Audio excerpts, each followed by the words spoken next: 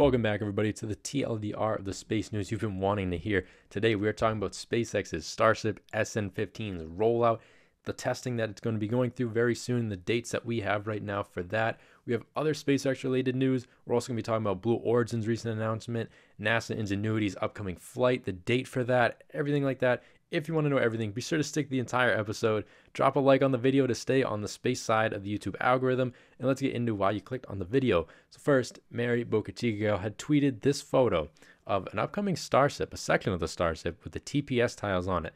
The TPS tiles, if you don't know, are the thermal protection system, shield, whatever you would like to use the S for. That is to allow Starships to go into orbit without getting completely annihilated from the heat.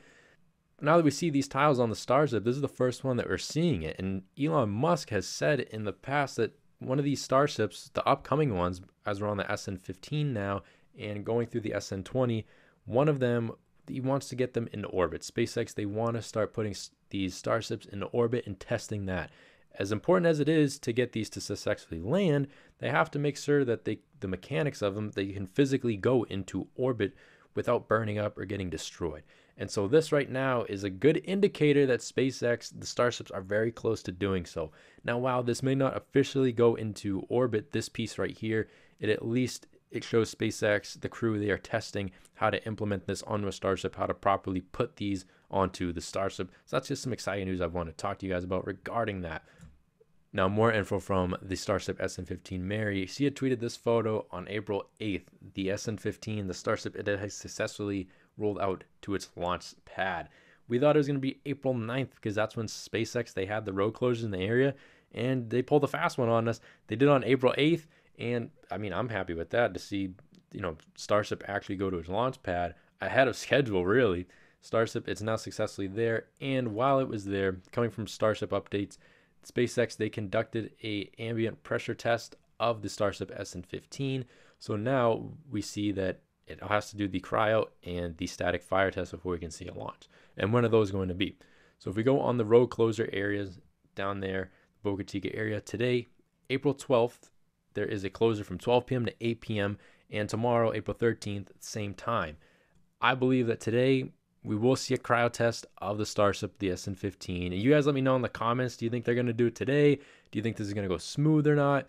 And then tomorrow, according to the closers, we may see a static fire. More good news from SpaceX. The Falcon 9's first day's booster successfully landed on the drone ship. Last episode, April 7th, we were talking, as I was making the episode, literally the Falcon 9 had launched during it. And I had reported to you guys that it successfully launched, but I couldn't report if the booster successfully landed. It was still in orbit. Today, I'm confirming with you guys, SpaceX, they successfully landed the booster. Another successful mission for the Starlinks, continuing to expand the Starlink infrastructure and network to more and more people. Really excited to see that. Blue Origin, a company we never really hear about because they really don't do much.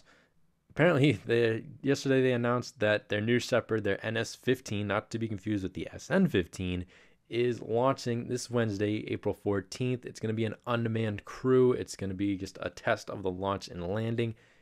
The NS-16, however, the next new Shepard in line, according to Blue Origin, is going to have a manned crew.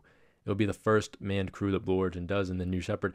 So if this goes successfully, it's very likely within the next month or so, Blue Origin does actually launch human beings on their new Shepard. So as mundane as the company has been, this is exciting stuff from them. I'm really hopeful that things go well for them.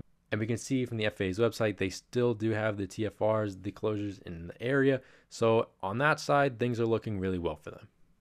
NASA, the Ingenuity, the helicopter, was going to launch this Sunday. They had to postpone it. Now, Wednesday, April 14th, Ingenuity is going to make its first attempt at a controlled flight on Mars. Exciting stuff, and it will be live streamed from NASA. So on April 14th, we have Blue Origin and we have NASA. What are you guys going to watch if you had to pick one? Are you going to watch the new Shepard launch, or are you going to watch Ingenuity take flight? I know I'm going to be on the Ingenuity side. You guys let me know in the comments which ones you're going to be watching, if you're watching any at all. But I'm excited to see the Ingenuity finally take launch. And this photo does come from the Perseverance camera. I mean, just look at the quality of this image. A little dust on that thing, huh? This thing's already getting scuffed up. What a little warrior it is out there.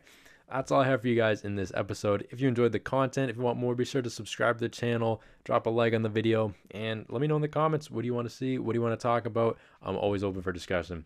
Anyways, you guys have a good one.